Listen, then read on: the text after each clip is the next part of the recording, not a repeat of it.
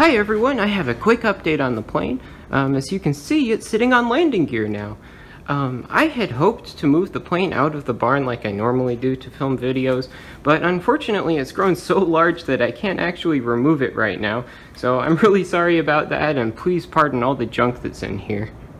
Originally, the SE5A used a tail skid, which would have made it pretty much impossible to operate off of pavement.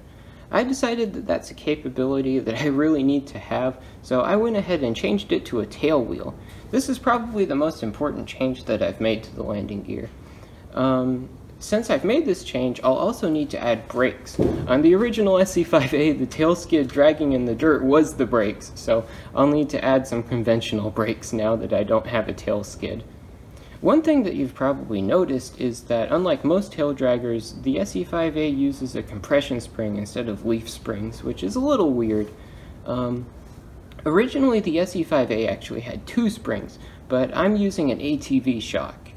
I was unable to find out what the spring rate of the original springs were, but the cross-sectional area of this spring is almost identical to the 2 originals, so hopefully it's pretty close. The tail wheel itself weighs about 1.5 pounds. At first I thought this was way too heavy, but I looked up a conventional, a certified wheel of the same size, and it was actually heavier, so I guess this is acceptable. It's 6 inches in diameter and 2 inches wide, so hopefully I won't have any sinking problems. One thing that's really unusual about the SE5A's tail skid is that it was actually steerable, which gave the SE5A really pleasant ground handling in comparison to other World War I planes. When I was building the tail wheel, I was really nervous that the spring rate was wrong, but fortunately, now that I have it together, I think it's just about perfect. With really light loads, like me just pushing on it, it has a pretty decent amount of travel, and even with heavy loads, like when I stand on it, it also has a good amount of travel, and it's not even close to bottoming out, so I think this is just about perfect. As I bet many of you have noticed, my landing gear is made out of tube steel, whereas most SE5As have wooden landing gear. This isn't entirely inaccurate, as many early SE5As did have tube steel landing gear. There's a couple of reasons why I chose to go with steel. The biggest reason is that the wooden landing gear used very large pieces of ash that needs to be straight grained. Finding usable wood would have been rather difficult and expensive. The other reason is that I'm pretty sure this is lighter. The early tube steel landing gear had a lot of issues.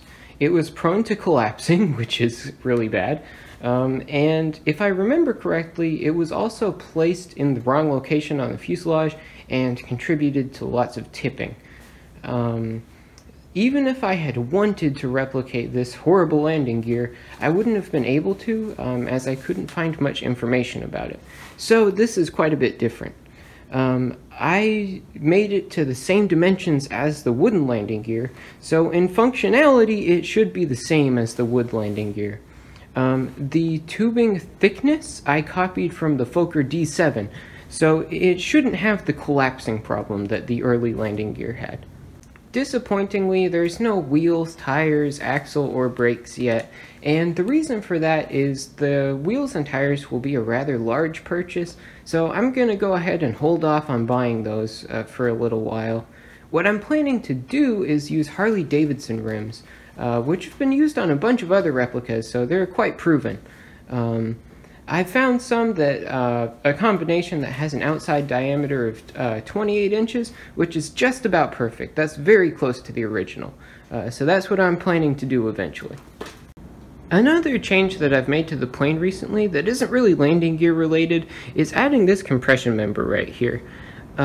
If a failure is to somehow happen in the fuselage, I bet it'll be during landing and probably in this cell right here, because that's where the joint in the fuselage is, right in the middle.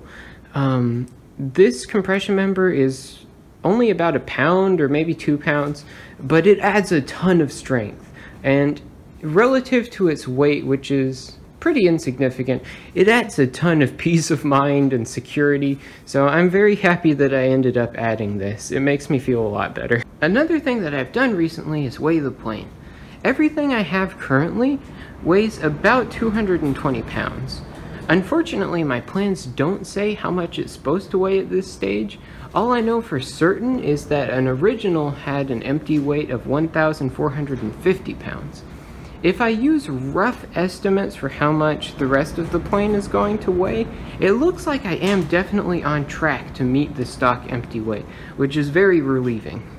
I'm really excited to have the plane up on landing gear, and I'm looking forward to moving on to my next project. I think what I'm going to try to accomplish next is building the ribs for the horizontal stabilizer, and I might even be able to put the stabilizer itself together. It'll be really great to have that done because then I can install the elevators and it'll look even more like an airplane. Thank you so much for watching!